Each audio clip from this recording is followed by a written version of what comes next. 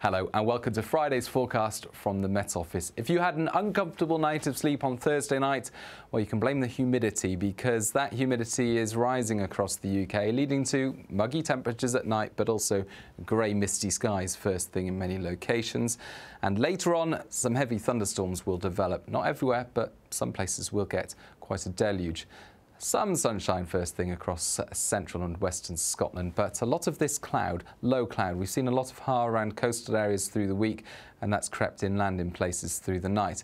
Some additional cloud there for Northern Ireland, Northern England, and again, some of this misty low cloud around coasts and also over the hills. A grey start across much of England and Wales, and following Thursday's storms, well, we've still got some heavy rain to start with across Wales.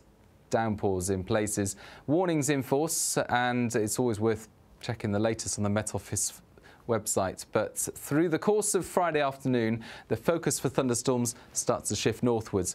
Northwest England, the Midlands again into East Anglia, and then southern and central Scotland in particular, as well as Northern Ireland.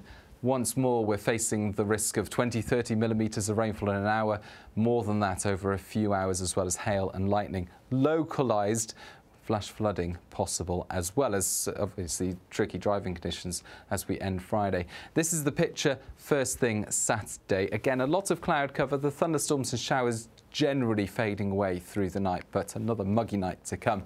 Just some clearer air coming into the southwest there, and that's a theme as we go into the weekend.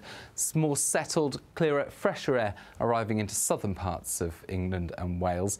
But the risk of thunderstorms, the high humidity moving its way northwards. And on Saturday, the risk area really from East Anglia up through eastern and northern parts of England, across much of Scotland there, as well as Northern Ireland. In this area, where we could see further torrential downpours, and in particular for Scotland and Northern Ireland, again, the risk of flash flooding, where we get some of these really big thunderstorms occurring.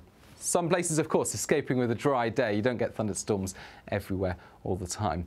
But where they do occur, you've got torrential rain, hail, lightning as well. So certainly worth keeping up to date with the very latest via the Met Office website, via our app and via our social media channels.